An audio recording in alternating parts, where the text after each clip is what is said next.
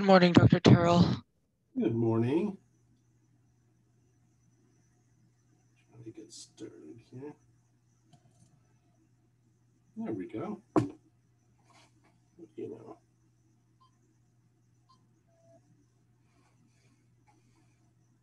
know. Dr. Terrell, I had a real quick question. Yeah, hold on just one sec. You got it. My audio set up here.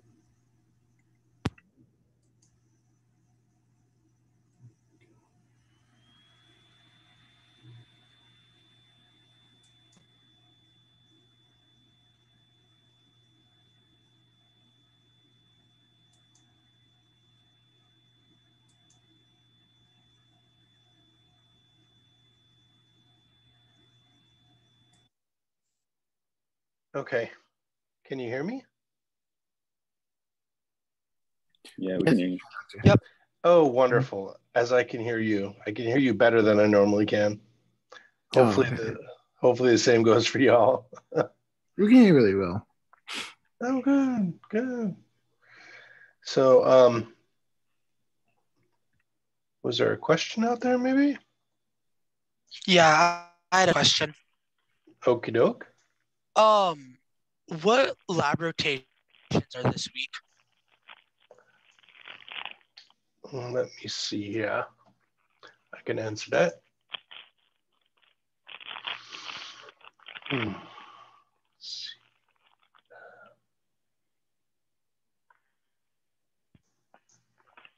That's weird.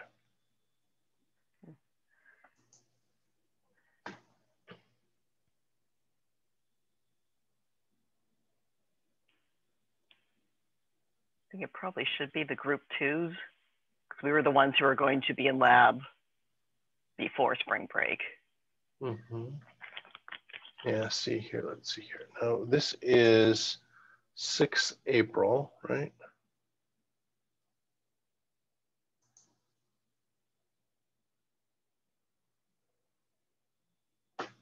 That is so weird. Oh, I see. I got it. Yeah, this is pretty darn confusing, but today we're expecting Rohini Sharma, Estrejo, and Vu Son, or Son Vu rather. And then tomorrow it's Cynthia, etc. So it's all on. Okay, let me share my screen here. Maybe that will help. Let's see here.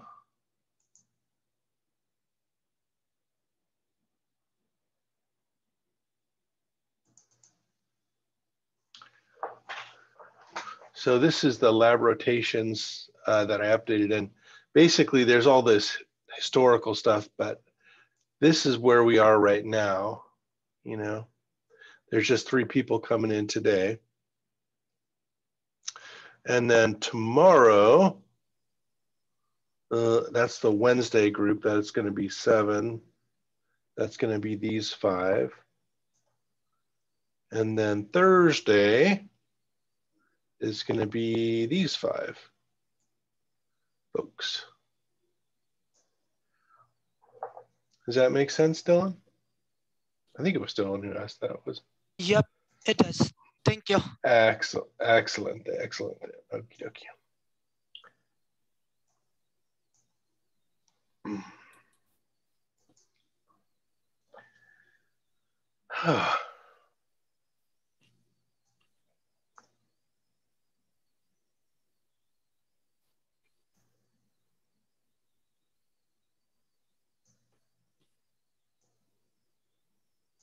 Okay.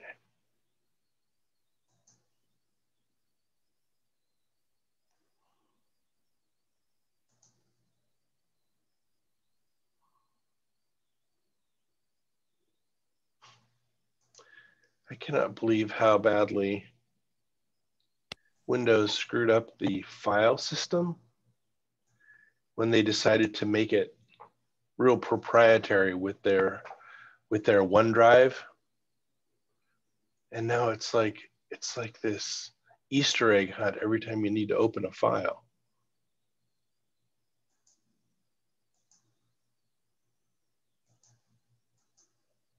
There we go.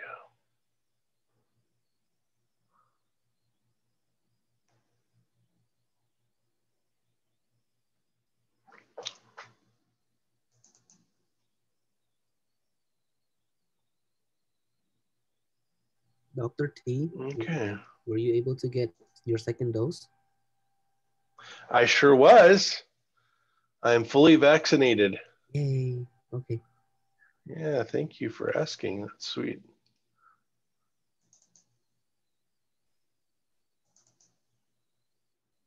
Yeah.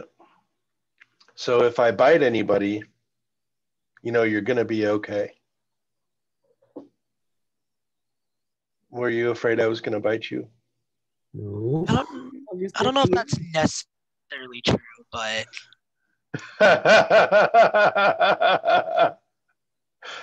Oh, really? And corona's not transmitted through biting? I mean, I think even if you have the vaccine, you're still able to transmit the virus. Really? Ah, Yes, please don't go around technicalities. biting people. Please don't bite people, Dr. T. Okay, okay. Okay, I won't bite.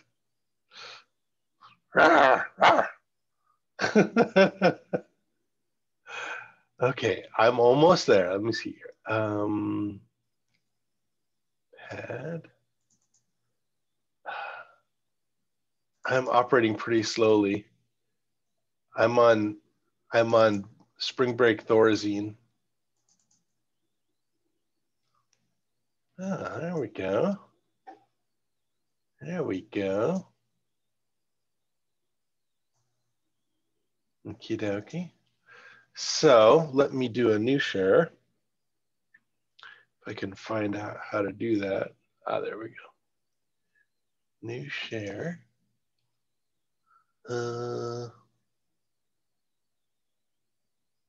This is going to be, here we go. Okay. So I still haven't figured out how to make Zoom and PowerPoint and everything play together properly. So I'm just going to sort of minimize the menu here and okay, I didn't quite mean to do that. Come on, dude.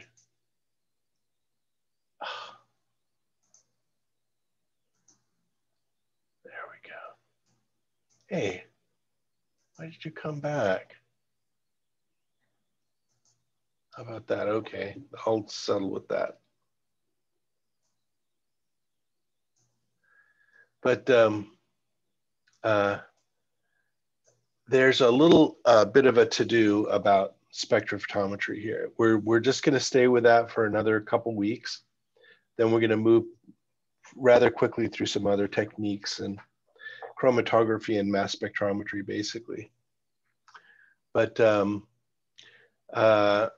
we're going to do a good job with spectrophotometers. So it might seem a little slow for a couple weeks, but so it is.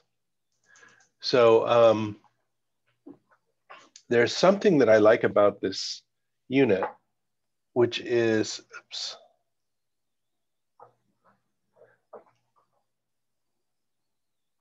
Which is that it's there's a technology component, and I like to talk about technology. So we're going to talk a little bit about lasers and similar light sources. We'll talk about monochromators, which are the devices, sort of like the heart of the spectrometer, that separates light by wavelength. Talk about detectors, optical sensors, which are sort of detector plus sampling methodology together. Talk a little bit about FTIR and talk about noise. And it's a real dance to touch on this in a meaningful way, but not get stuck in it. So I'm going to do my best here.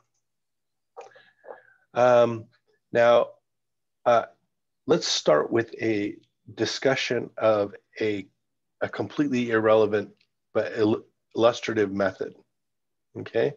And it's called cavity ring down spectroscopy.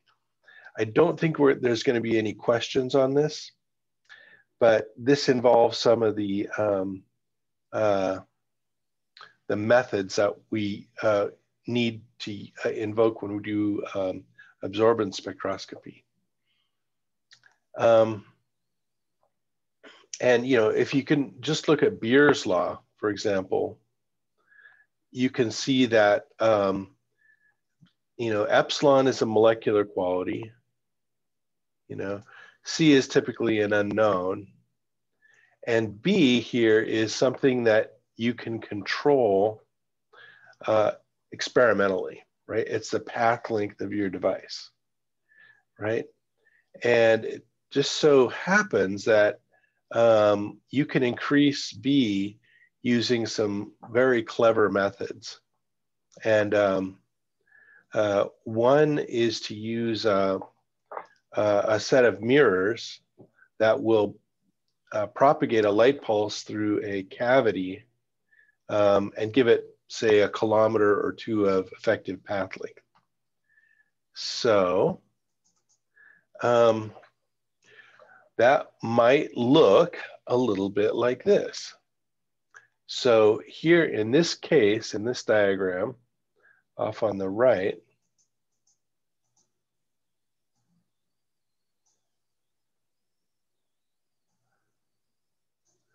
whoops, oh geez. We have a diagram of a cavity ring down spectrometer. And in this case, they talk about a diode laser, but it's really just a pulsed laser, right? And you can pulse diodes in the nanoseconds. It's really a pretty cool quality. But if it's anybody with a computer has a source of nanosecond pulses, right? Because your computer operates in the gigahertz. And so you can pulse a laser diode with a 5 volt, 1 nanosecond long excitation, right?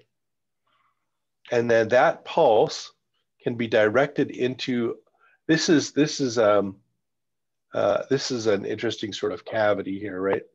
That there's a beam splitter here, and there's a mirror here, right? And there's obviously there's going to be some loss here, and then there'll be some loss here, but that's not really a loss. This is where the detection happens. So I misspoke there. But so there's a little bit of loss here, but the amount of beam that gets into the cavity, then it's split at this surface again, but it circulates, it comes down, and then there's a slight loss, and then the rest of the pulse circulates, comes up, comes down, there's a slight loss, right?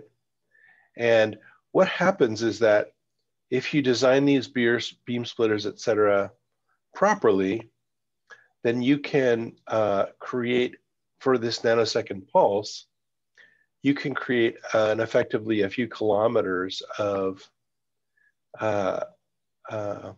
effective beam path length in this cavity, right?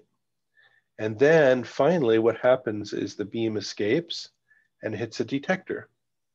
And for your pulse input, what you get is a decaying output. So you can see that right after the light pulse goes in, this is on the microsecond time scale, right? So this is 1,000 passes roughly through this 1 foot or so of path length here. So within about 1,000 passes, you've decayed down to about 1/10 of the original pulse size, right? And there's simply a difference in the temporal part of the pulse decay when you have an absorber in this cavity. So this isn't a way to measure concentration without without relying on intensity, except in the temporal part of its decay, right? So this is actually the result of a single input pulse, which is stretched by circulation through this cavity, and then detection externally here. And when you introduce an absorber into this cavity, it decays more quickly, right? So this is pulse number one.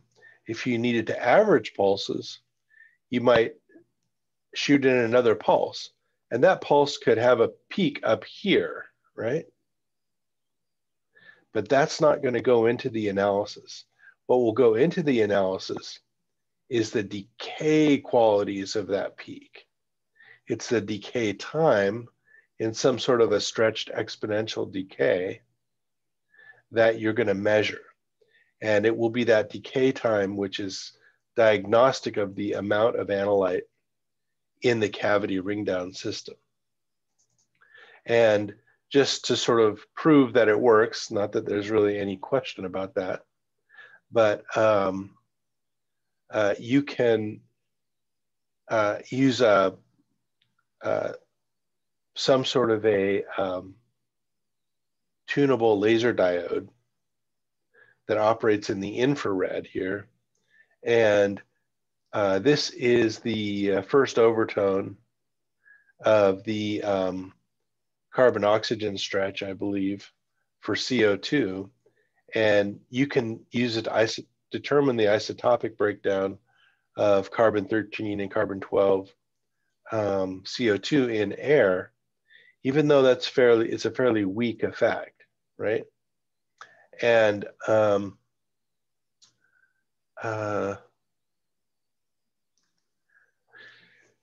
so why would carbon-13 and carbon-12 give different vibrational frequencies?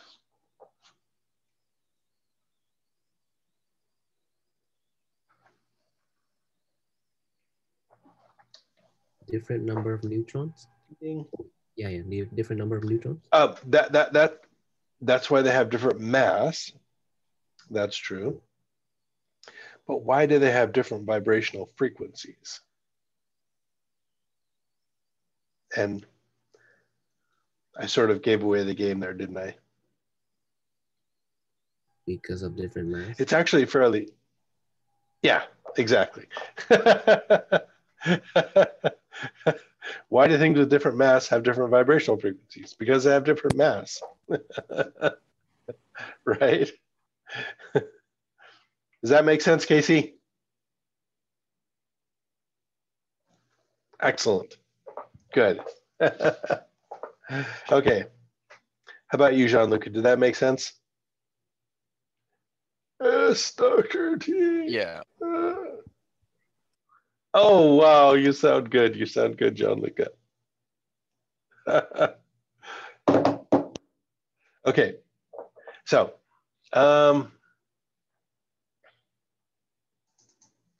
now, oh yeah, so you can actually use this to determine H. pylori in breath, right?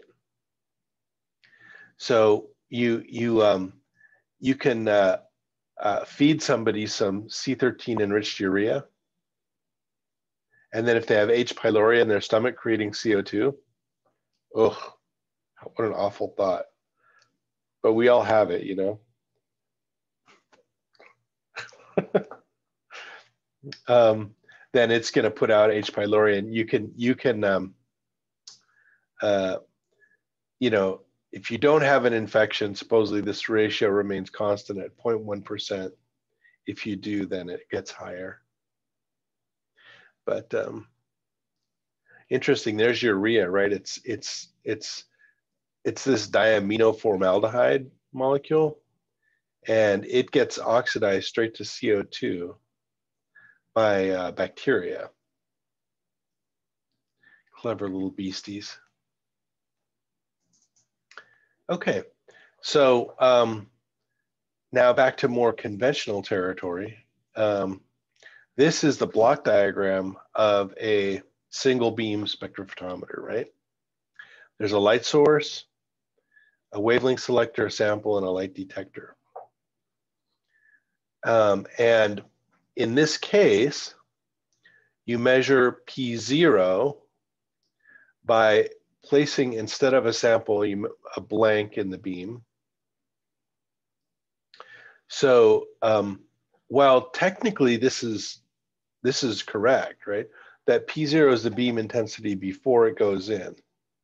You actually have to account for reflections at the various surfaces and scattering within the sample, and possibly other sources of light loss that are not related to analyte. So P0 is actually measured over here with a blank in the beam, yeah? And then when you put your sample in, the light level goes down, obviously, and then that is how you measure light absorbance. So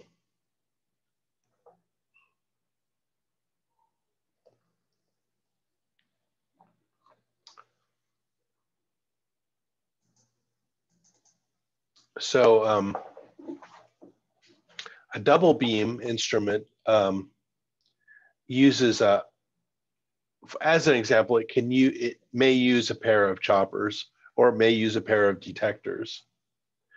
But in the case where it uses a pair of choppers, a chopper is simply a mechanical device, and the one used in this illustration is a rotating chopper, and the chopper here has an open section and a mirrored section, right?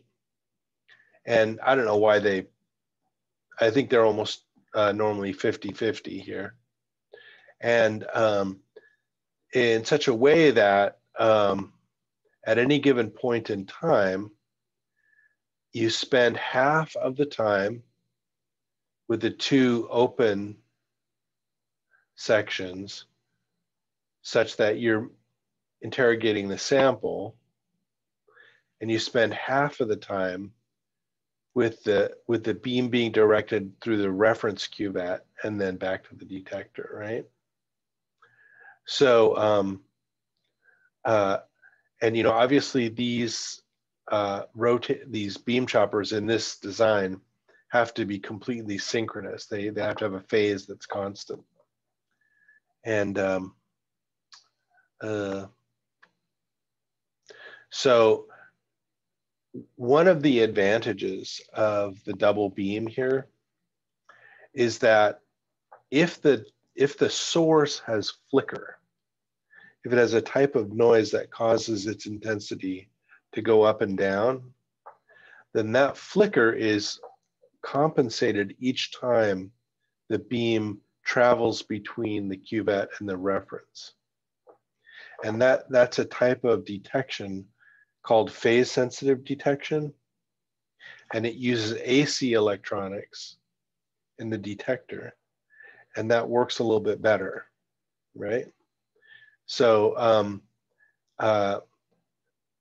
now, when you use AC detection, you improve your signal to noise ratio in general, right? There's a little bit more complexity in the detection, but as you go to higher frequencies, you can improve your signal to noise ratio for a couple of reasons.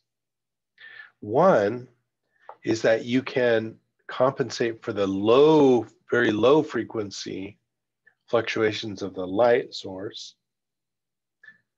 And two, you can narrow the bandwidth of your signal measurement. You can narrow the frequency space over which you make your measurement in such a way that you can measure only over a certain narrow band of frequencies filter everything else out, all the low and the high frequencies. And in so doing, you can get a much purer signal. It's very similar to the way that radio and telephones work. I'm sorry, radio, not telephones. There's no more telephones. There's mobile phones, right? So the radio signals that come out of them are on a specific frequency, right? And you can use this little battery-powered widget you hold in your hand to communicate with a tower that's a kilometer away. And what's happening in your little widget is it's glowing, right? It's putting out little pulses of light. And because the source and the detector are tuned to the same wavelength, and the environment is very dark at that wavelength, then there can be an exchange of signals there. And that principle is similar to the principle of phase-sensitive detection that's illustrated here, where the frequency of this chopping is typically in the kilohertz. That frequency is fed into the detector here. So the detector says, okay, I don't care about anything that's changing at 1 hertz or 100 hertz or 10 kilohertz. I'm going to focus just on the signal that comes out at at say 5.43 kilohertz, right? And by so doing, it focuses only on the signal to noise ratio, or only on the signals coming from the sample and the reference, right? Okay, end of sermon there. But that's phase sensitive detection, and it's a brilliant way to improve your signal to noise. It's used all through technology, all through radio and radar and LiDAR and all kinds of optical detection methods. So now here's an example of a carry type detector. And this is a carry 300. I don't believe we have one of them here, but the carry uses 2 sources. There's a UV source and a visible source. And these can either be mixed or they can be selected using a flipping mirror. And then that beam that's generated by these lamps is focused and spatially filtered by an entrance slit, right? So this entrance, the optics here in the entrance slit take the most intense part of the beam, or part of the lamp, right? The glowing ball in the UV lamp, or the filament in the tungsten lamp. And it focuses down on just one piece of that. And then that piece makes it through this entrance slit. And then it's actually convergent and slightly divergent out here. Then this mirror will collimate that beam in such a way that it fills a grating. And we'll talk more about this. Then the diffracted beam off of the grating will be then recollected by another mirror and exit slit, and then sent to a chopper set up such that it can measure both a reference and a sample light intensity. Okay. And in this case, the detector is a photomultiplier tube, and we'll talk more about them briefly too. So I don't know what to say. Here's a recent thermoscientific evolution 350. It's double beam. So it provides compensation. What do you mean excellent composition? Are you a carry advertisement? It just has compensation. Okay, so now light sources. Here's where we can do a little bit of calculation. Heated objects glow, obviously. Most objects, if you look out at the universe, it glows at 4 degrees Kelvin, which is awfully cold. That's why the cosmic microwave backroom won't heat your hot dog. It'll only heat it up to 4 degrees Kelvin, which is still pretty darn cold. Sorry. Now, however, when things get around 3,000 or 5,000 even Kelvin, then you can start to see their visible glow, right? So at 1,000, things will be very red because really their emission is chopping off in the mid-visible, right? But they get brighter as you go into the shorter wavelengths, actually, and then around 5,000 Kelvin, you have I don't know how you can have a filament that will withstand 5,000 Kelvin,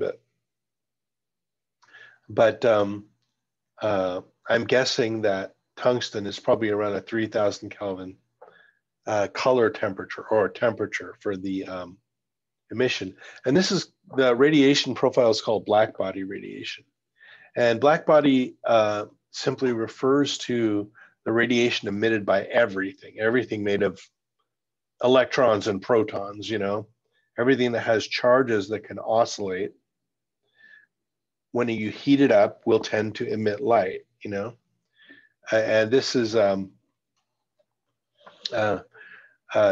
is where, basically the photon was discovered or sort of rediscovered here, right? Because Newton said that light is made of corpuscles. He had the corpuscular theory of light, right? But then Faraday and Maxwell, they just nailed it. They just nailed the electromagnetic description of light, right? And that was it. That's on a continuous wave basis. But then Planck and Einstein, right around the turn of the 20th century, they said it just doesn't work, because for continuous distribution of oscillator frequencies, this curve should keep going up, but it turns down.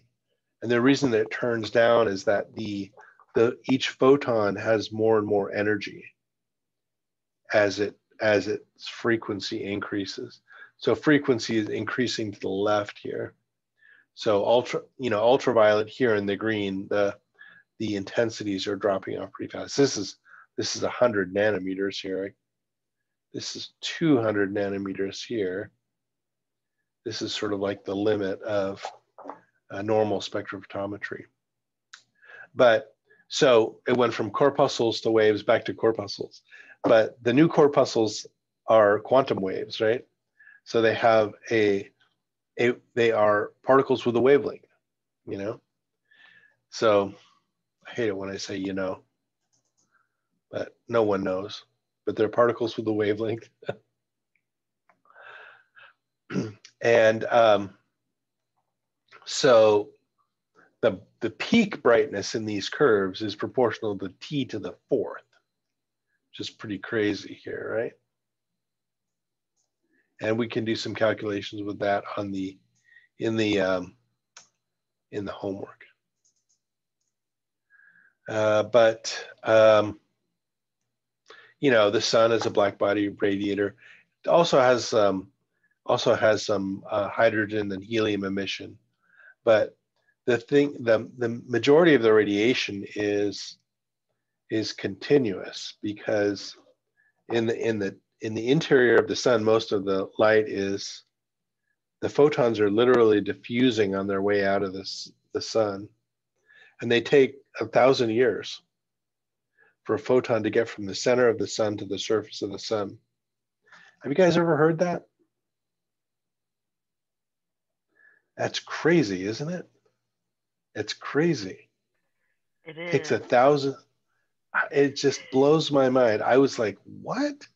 How is that possible? But the same photon, it's scattered so many times. It's absorbed and re-emitted and scattered and everything, that the Yes, it's not wavelength going is in a straight line. right. It is not. It's not. It's a compact. It's a very dense gas in there. Yeah. So,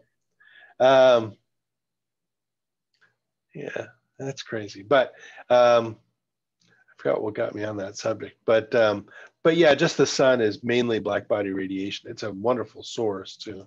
It's like a point source.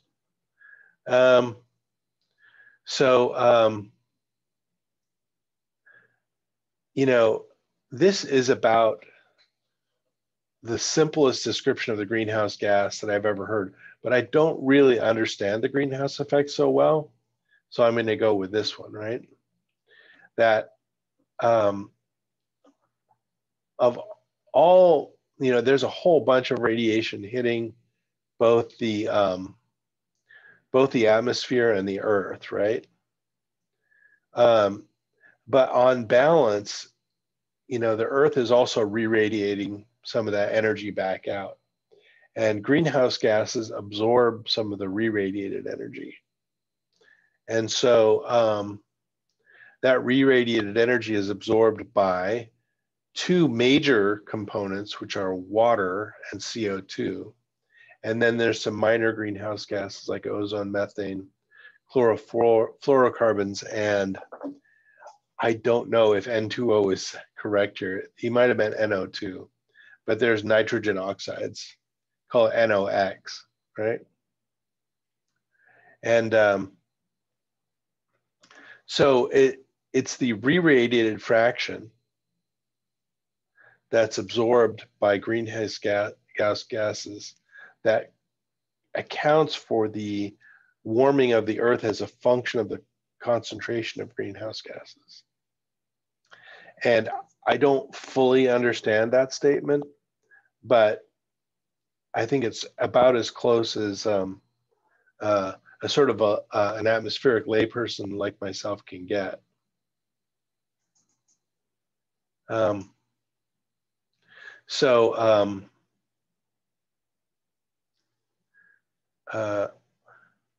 Since 1750, we have increased the atmospheric CO2 from 280 to 410 parts per million through anthropogenic sources, right?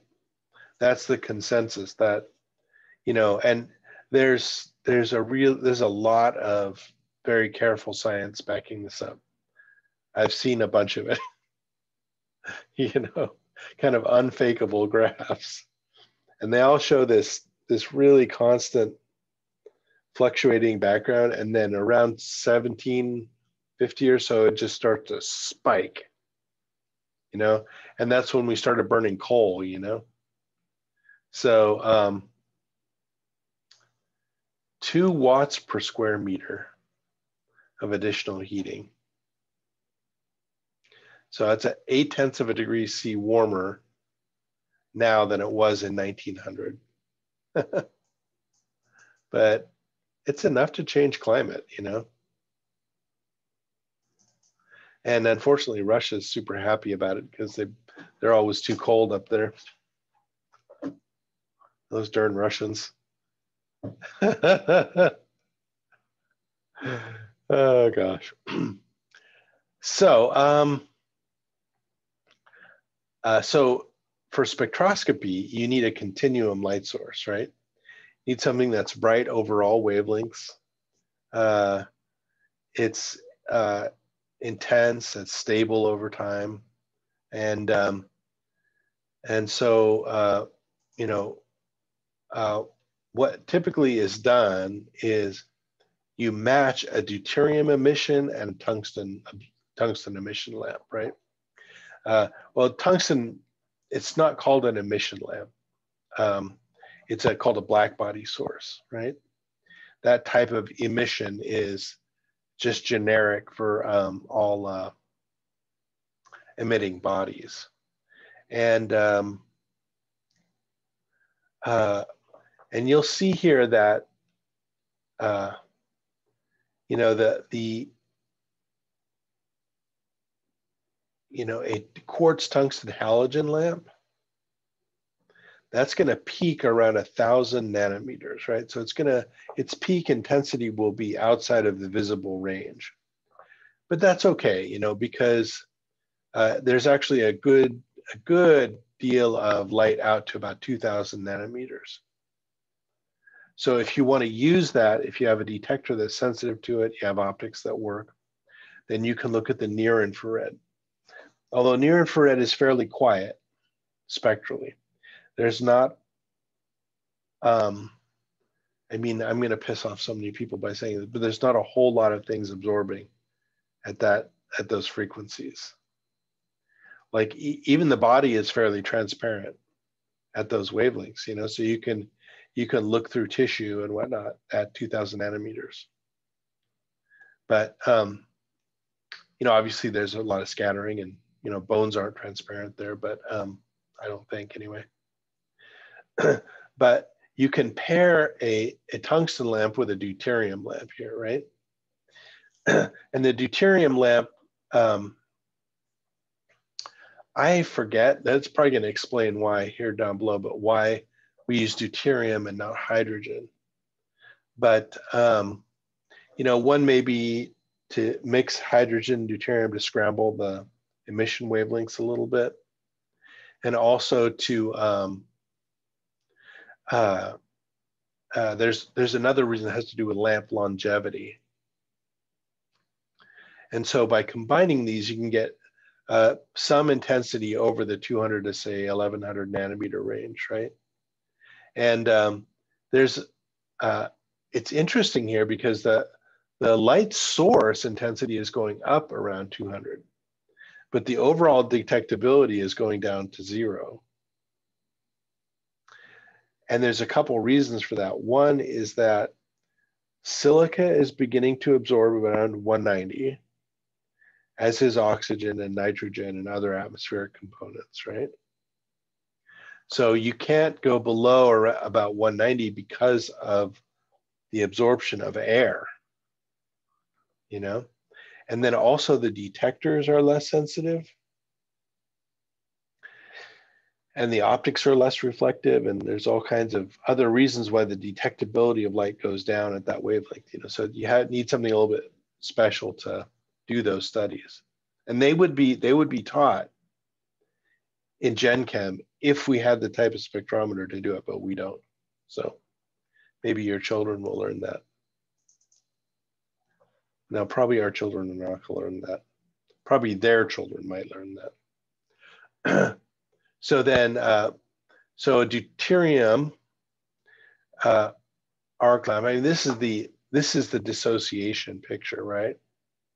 That you just basically blast it with electrons. You can excite it, and then it will dissociate and produce photons. And this particular photon lies on a continuum because the kinetic energy of these two nuclei lie on a continuum. So there you have it, you know. And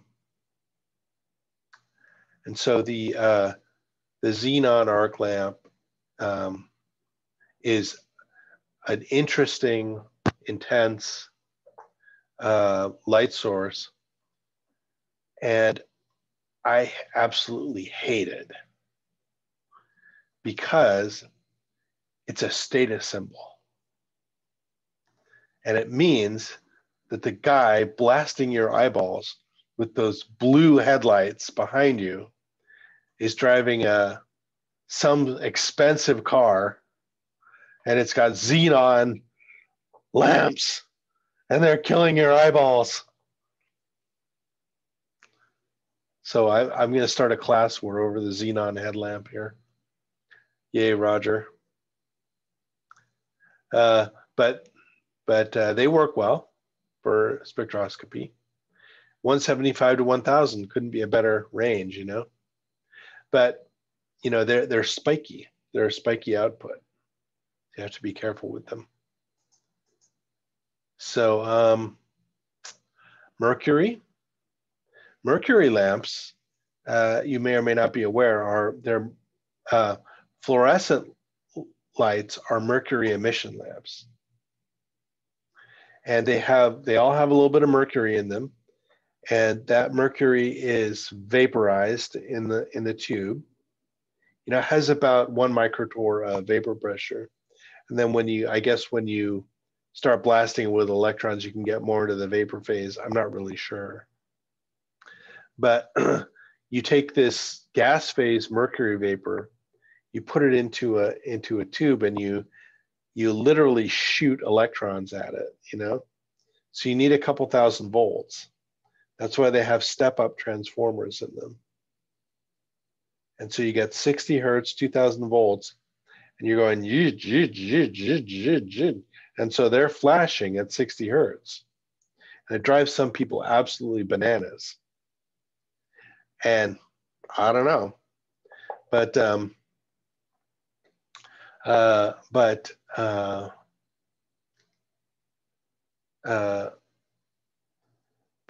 they emit only at certain lines, you know. So the light is very distressing for the human eye unless you phosphor convert it into the visible. And it's the same thing that's done with LEDs.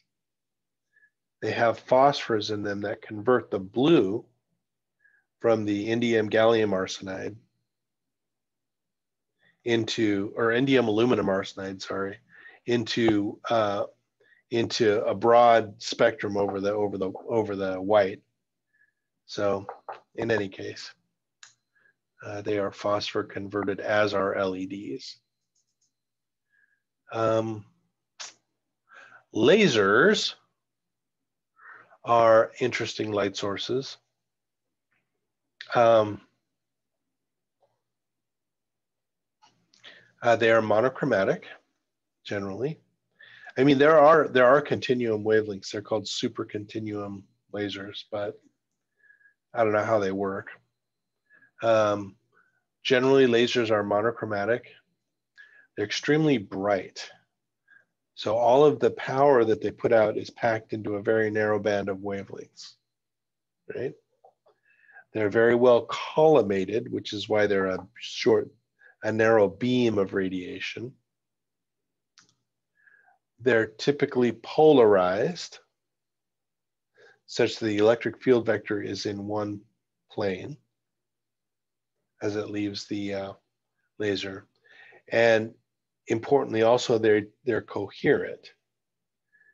And what the coherent means is that the electric field vectors rise and fall in phase. And so if you ever get a chance to play with a laser pointer, you can say point it at the corner of the wall, and it will generally create a speckle pattern. And the speckle pattern is a three-dimensional thing, and you can see it, and that's a function of the coherence of the laser source. But come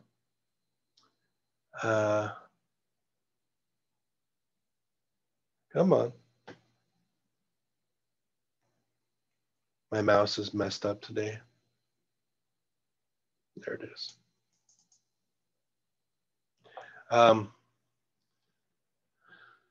Oh, goodness. So,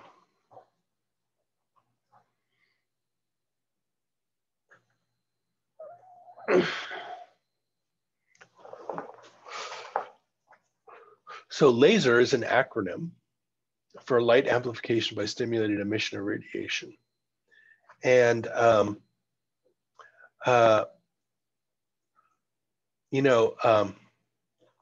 stimulated emission is exact quantum inverse of absorption.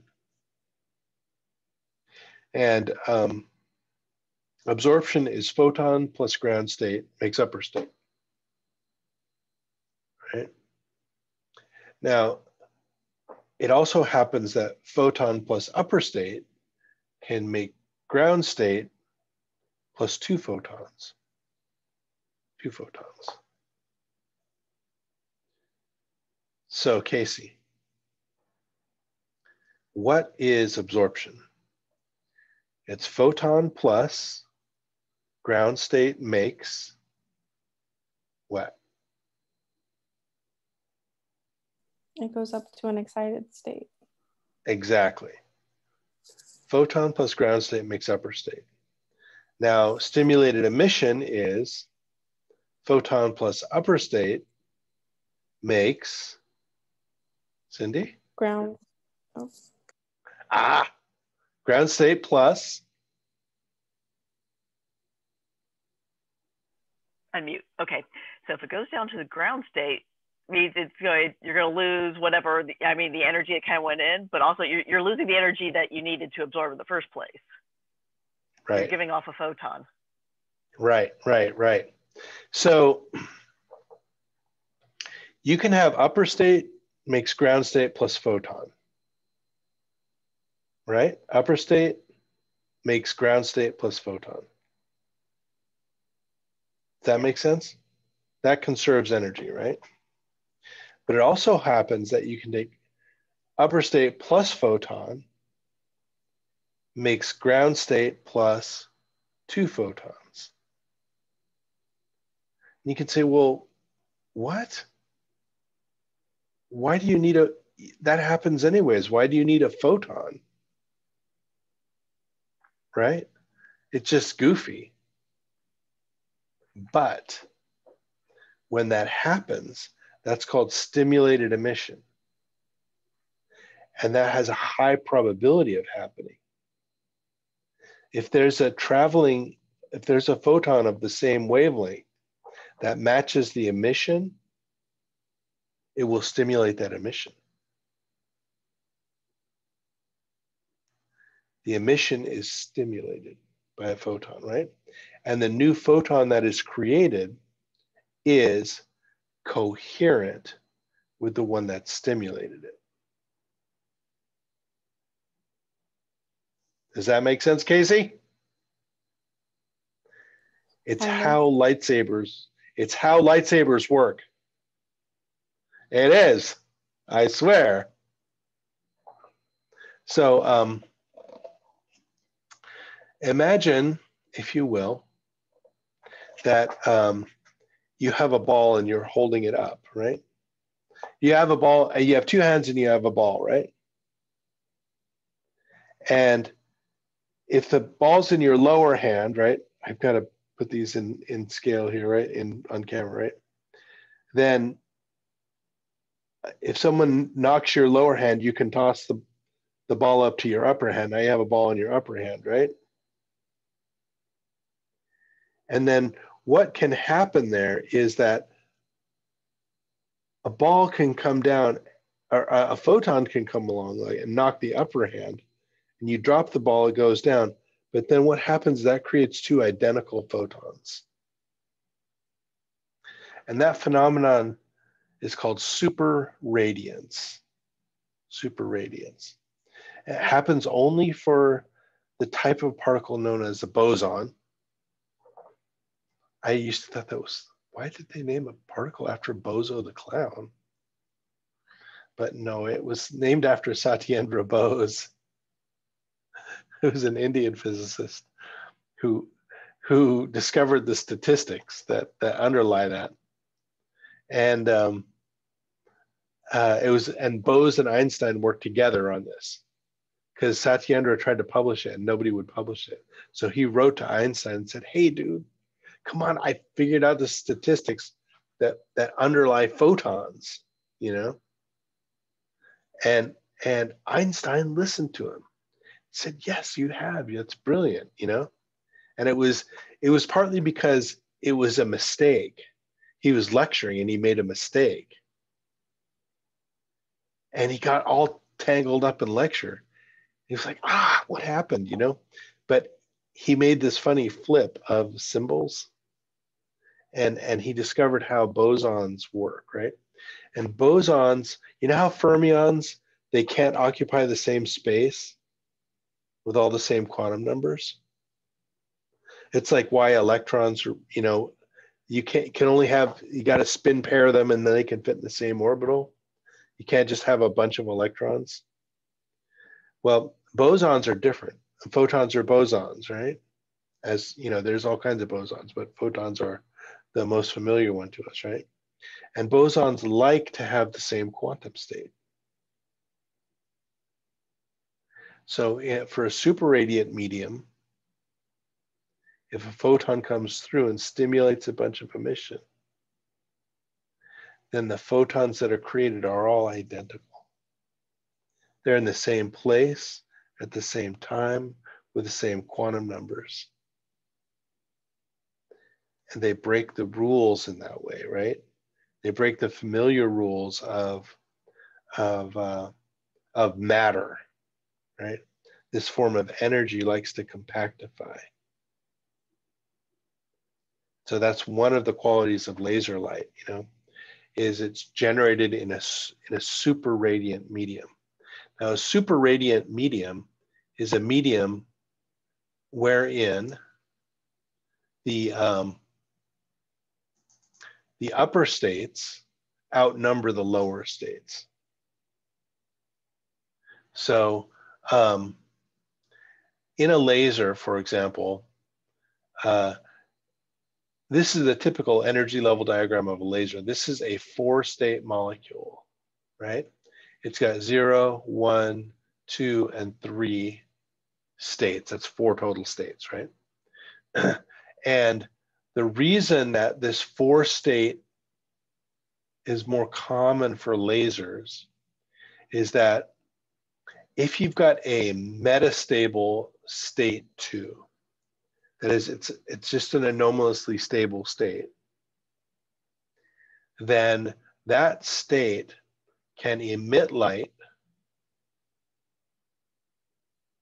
and then the lower state that's associated with that emission can be very short-lived. It can just vanish, right? Such that this process, this absorption, the absorption from state 1 to state 2, this upward transition is almost impossible because state 2 does not stick around. State 2 is an electronic configuration, right? And that configuration immediately decays away. Right? So that by pumping energy into the system, you can accumulate state 2 such that its population is greater than state 1. And when that's the case, that medium is super radiant at the frequency corresponding to E2 minus E1. That means that there's a population inversion between state 2 and state 1. Ain't that weird?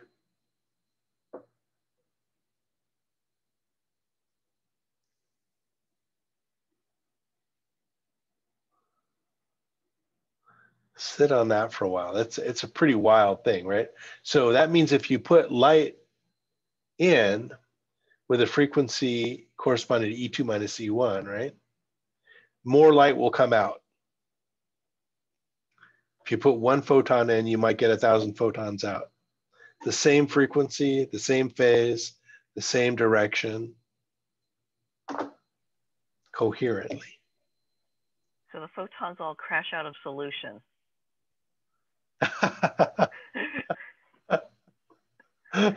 Kinda, yeah. Yeah, exactly. We put one grain of sugar too many, and it all came out. Right. And boom. Yeah, exactly right. I love it. That's a good. Taryn sort of likes that, I think. She put up a face that looked scared. I just think it's like kind of an interesting concept to kind of think about it like KSP, where it's like you just put one thing too many to override equilibrium, and then it just like spits everything out again. Yeah, that's a great metaphor. Yeah, and so the thing about that's kind of suited to understanding pulsed lasers, because there's really two types of lasers. One where you continually put in energy, and they'll continually maintain this population inversion, and they will emit light at that one frequency. But then there's also, Tanya just disappeared. Oh, well, I was talking to her. But then there's also pulse lasers where the population inversion grows, and then there's a pulse of light, and then it vanishes, then it grows, and there's a pulse and it vanishes, Pulse lasers are also real important too. They're very, it's fairly common, and I'm just going to editorialize for just 1 second here, right? This is an important technological fact, which is that there's a type of pulse laser. It was discovered by accident. Somebody tweaked a mirror and their laser started pulsing, putting out this train of pulses. And it was actually like in the megahertz, right? But they were pulses, right? And so it was this intense packet of photons was just going back and forth, getting shot out of this laser, right? And that was an even more extreme example of the way that light likes to bunch up, likes to get all its energy into one packet, There's the coherence phenomenon of stimulated emission, but there's also this temporal coherence. And now it's possible in many chemistry and physics laboratories to have a laser with a peak power that's greater than the entire world's power consumption at any given moment. We're talking terawatts. And they only last a femtosecond or 100 femtoseconds or something like that. But it's just such incredible power. And they have to do these, they have to chirp the pulses, it's called, in order so they don't destroy the optics, right? They expand the beam and they chirp the pulses. But then when they de-chirp them and focus them, they will just obliterate whatever they hit. There's such an incredible concentration of energy that they will literally cause protons and electrons to just fly in different directions. And whatever matter was there is just gone. It's called Coulomb explosion. And it is the coolest thing, because if you look at a pit after a Coulomb explosion, there's no heat, there's no diffusion at all. You can't even tell it was ever hot. There's just a piece of matter missing. There's just a hole, It's like, what? Anyway, I digress way too far there. I'm sorry. But it's just such a wild thing. And I'd love to talk to somebody more about it if you ever want to talk to me in office hours or whatever. But anyway, so you have a super radiant medium, and that will make a laser. And also it helps to have a cavity, right? And typically there's a fully reflective mirror, and then there's a partially transmitting mirror, and laser light just leaks out through the partially transmitting mirror, and most of the energy is inside the laser, but the amount that leaks out is what we see as an actual laser beam.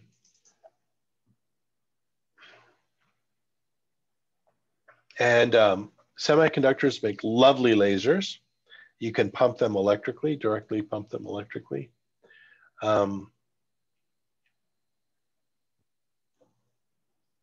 380 is really genuinely ultraviolet, you know.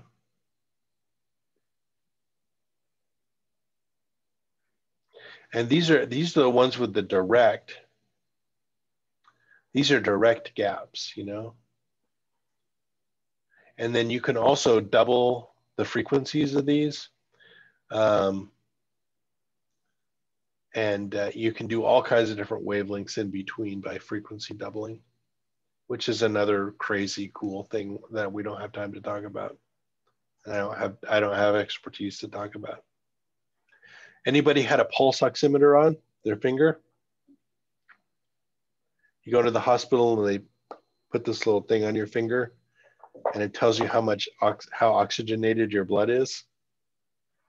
Well, there's basically two diodes. You need a reference, right? And so you have an infrared diode. Then you have a red diode that measures its intensity is proportional to the oxygenated blood, right? Because oxygenated blood is red, so that's transmitted through. Then as the oxygenation goes down, that red diode will get less, and less will transmit through there. Pretty cool.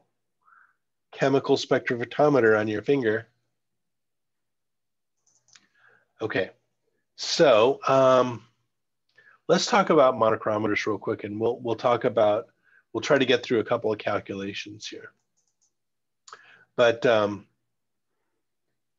you know, this is on the left here, the monochrometer has an important function, right? It takes in light of many wavelengths and it puts out light of a single wavelength, and then it can scan through different wavelengths.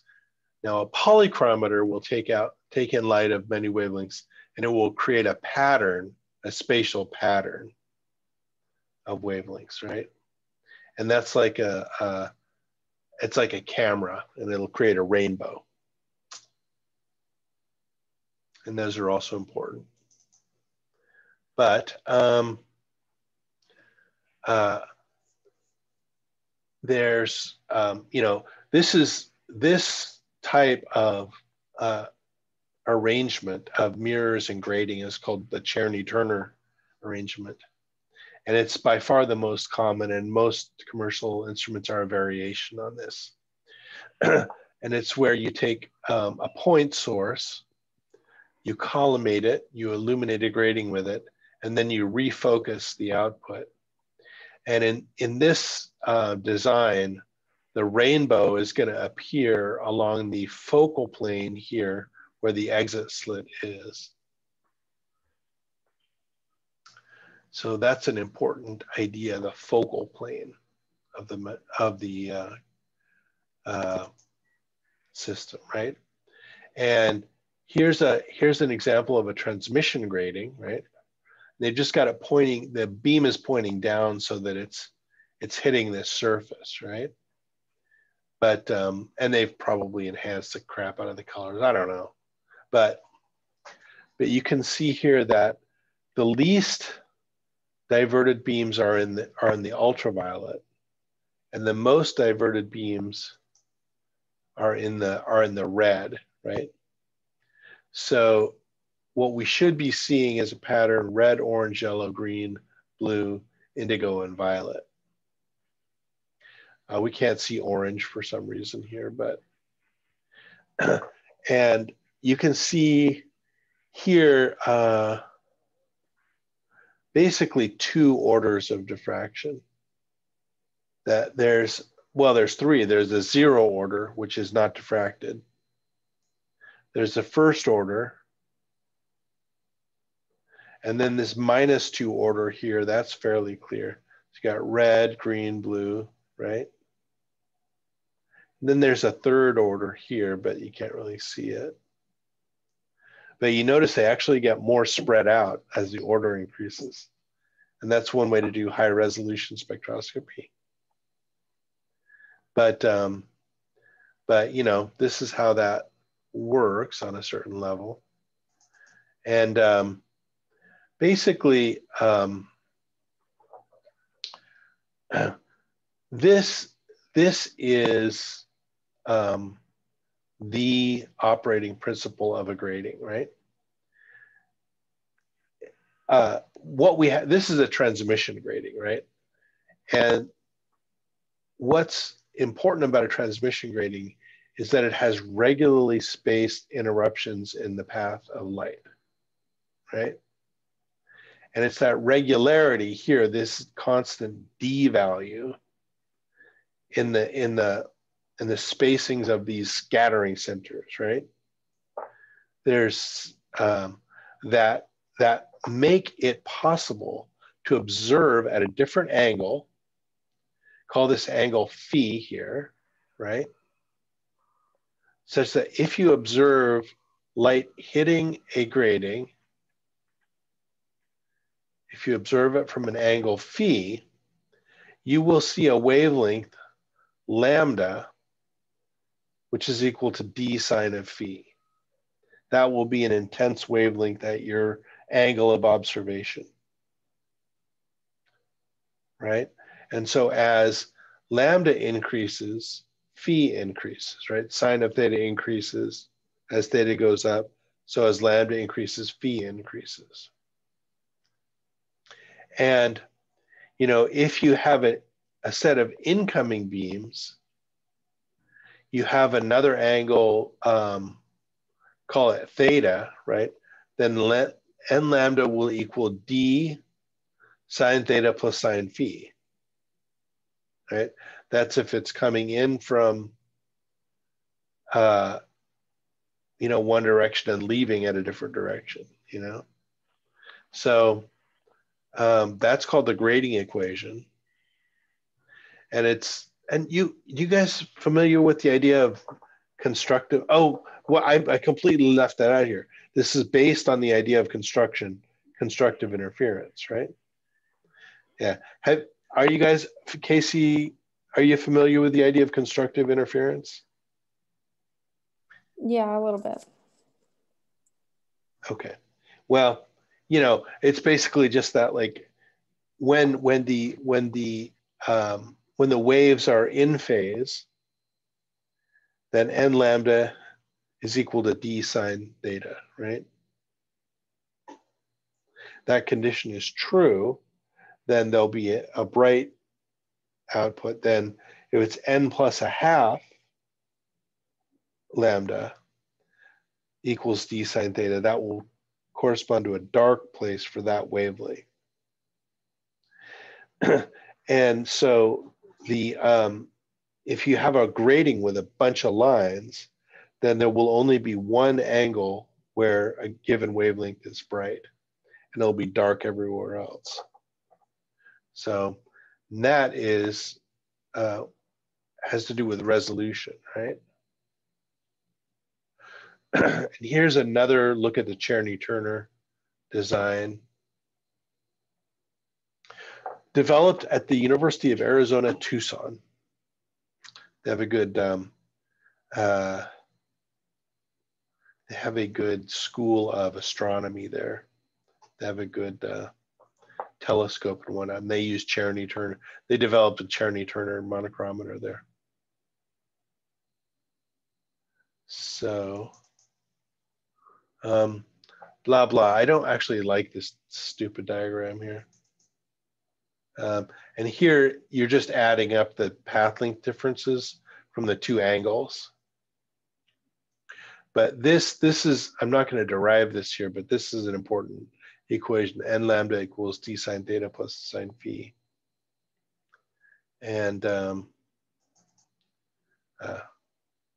well, this is a stupid picture of a laser disc. Or a CD or whatever it is.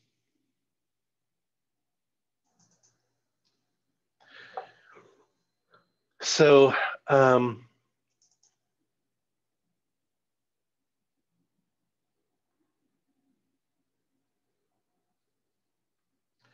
I'm going to try to get a share going on to my document camera. It might not work, and I might end up burning up all of my remaining seconds here. Just trying to do this one stupid thing, but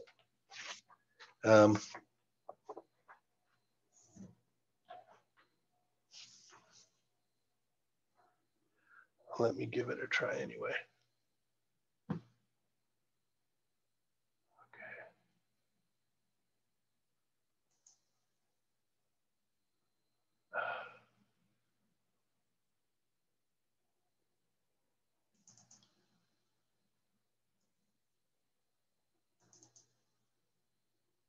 Ah, there we go. Can you guys see the document camera? Sort of, possibly. Excellent. Yes. Good. Thank you. Thank you. Great.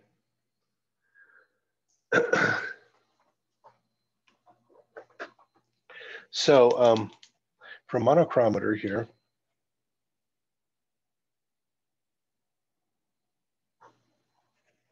there is the grading equation, which is n lambda equals d sine I plus sine R.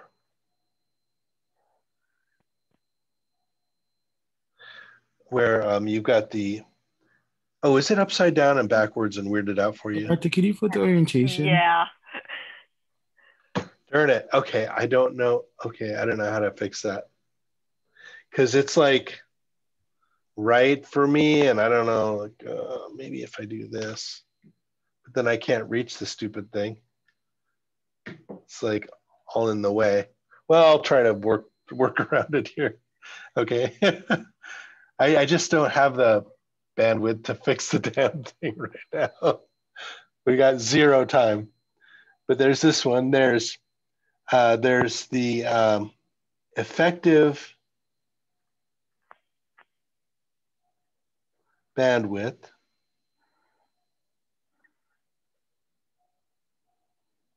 And this is equal to W times D cos R over NF. And then there's the resolution,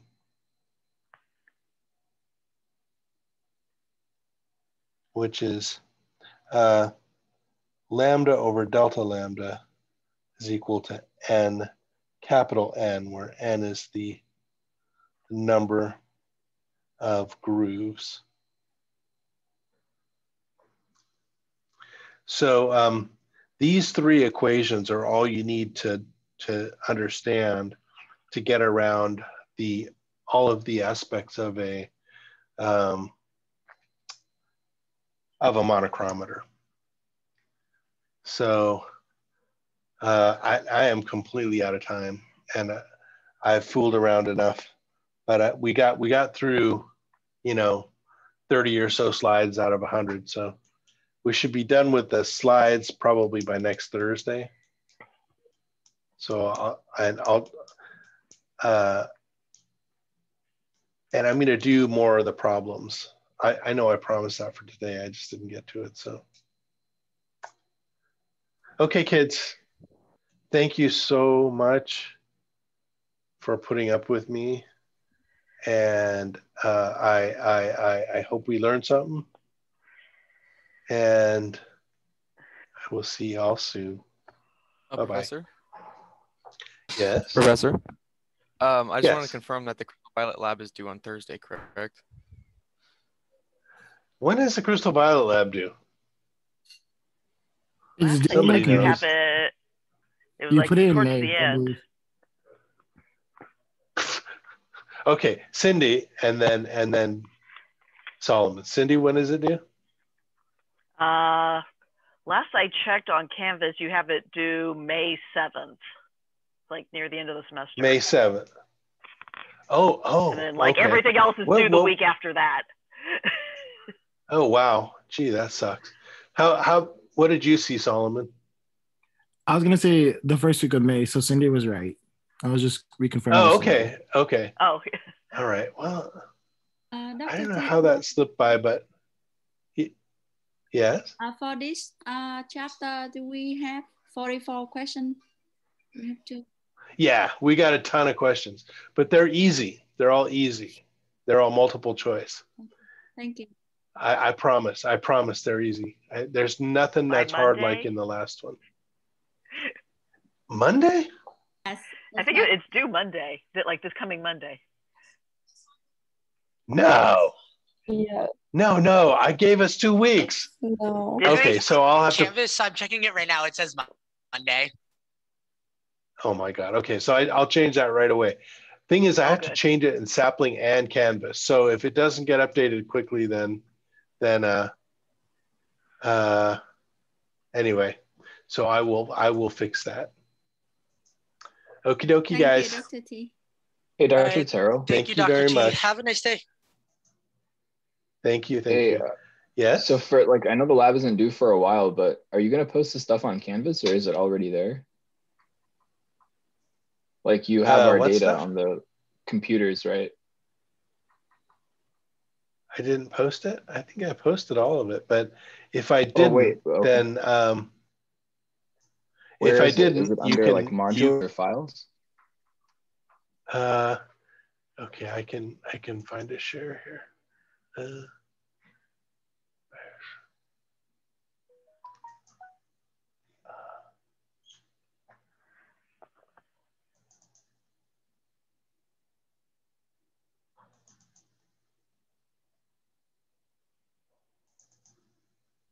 Oh wait, I found it actually. Never mind. Oh, thank goodness. Thank goodness. Thank you. Because I'm having trouble. I can't even share my screen here. Oh, there we go. Okay, good. Alrighty, guys. I will update the due dates on things. And if you turn in your labs to me earlier, I will critique them so that you can have a little bit of time to work on them. Okie doke. Okie dokie artichoke, Dr. Taro. Thank you. I love it. Thank you. All right, Bye-bye. thanks. See you later. Bye.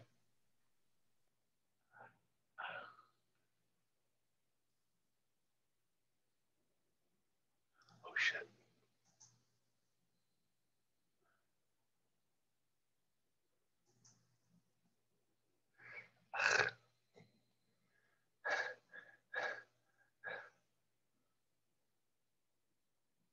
Dr. Taro? Yes, fuck. Is it possible? How are you? I'm good. How are you, sir? Is it good? How are you? Is it possible for me if I leave a little bit early for tomorrow for lab? But I'll make sure to do everything. I'll make sure to do everything before I go. No, it's okay. It's okay. It's okay. I understand. No problem, sir.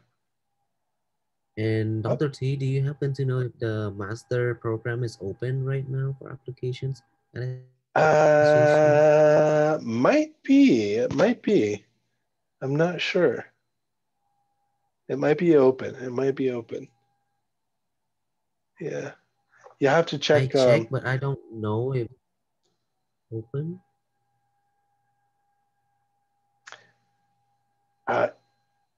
I'm sorry. You can check with the chair or the graduate advisor, Dr. Cherizel. Oh, okay. Alrighty. Yes. Thank you, Dr. T. Okay. Bye-bye.